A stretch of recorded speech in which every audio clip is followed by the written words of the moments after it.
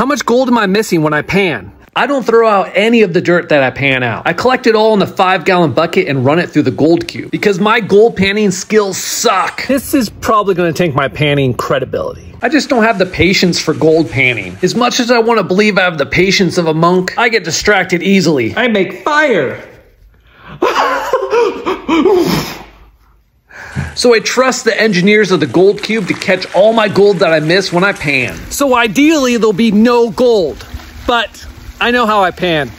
It's not good. Luca and Finney work together as brothers to run the concentrates through the gold cube, helping me to catch every last piece of gold that I had missed. We rinsed off the mats from the gold cube to get the last of the concentrates, put it in a pan and panned it out. And right away I saw a piece of gold. Not good. Not good. So as you can see, I miss quite a bit when I gold pan, but at least I catch it eventually.